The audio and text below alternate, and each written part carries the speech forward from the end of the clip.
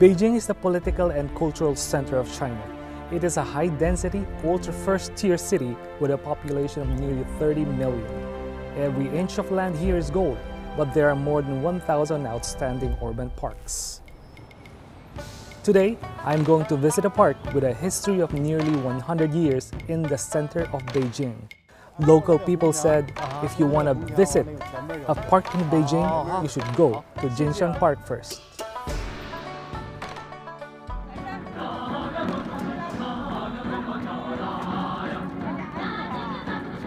I just came in Jinshan Park, and you know what? Coming inside is a breeze by using this Beijing electronic park card.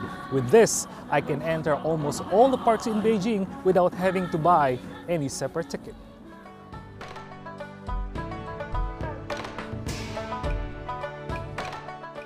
Wow, truly a sight to behold. I've been in many parks all over China, but I like this one the most because of its rich history and its connection to Chinese culture.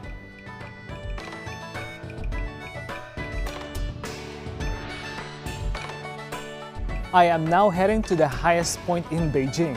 During the Ming and Qing dynasties, this is where the royals worshiped their ancestors. And from the top of this hill, you can see a commanding view of the whole city. Let's see how long it will take me to get to the top.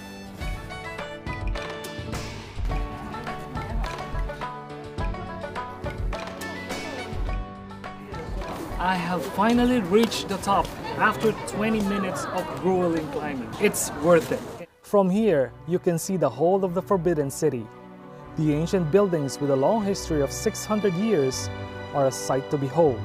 The square and upright buildings are in good condition, which give the people the majesty of ancient China. It also stands on the north-south central axis of Beijing. The layout of the whole city is in good order. This is a very rare axis of architectural art in the history of world cities. And this denotes the values of the Chinese people into having symmetry, balance, and centrality. These values can still be seen in Chinese lives until today.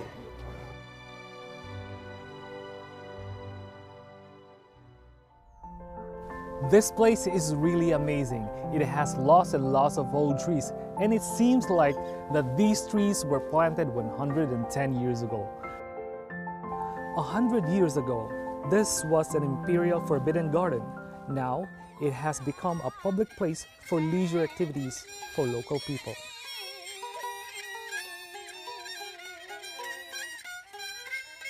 Senior citizens have the best lives here in China because they have lots of time in their hands to do everything they want.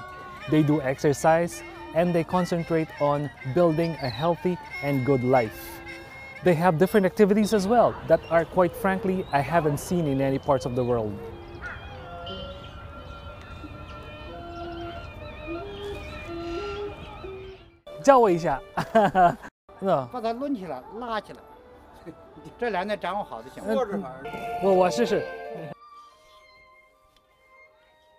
In Chinese language, it's called kungzhi. You need the delicate balance of agility, speed, and coordination to be able to play this. Coming here in Jinshan Park gave me a better idea of what life should be, a better angle of how we should live our lives. I saw people here relaxing, walking. I saw people exercising, making their lives happy, making their bodies stronger, and saw some people enjoying the sceneries and beautiful places there. Beijing is one of the biggest cities in the world, and undeniably, it is a busy city. Our lives here are fast-paced. People need such space to slow down. Today, China is also focusing on the construction of more urban leisure parks around historical sites to inject energy into the rapidly developing cities.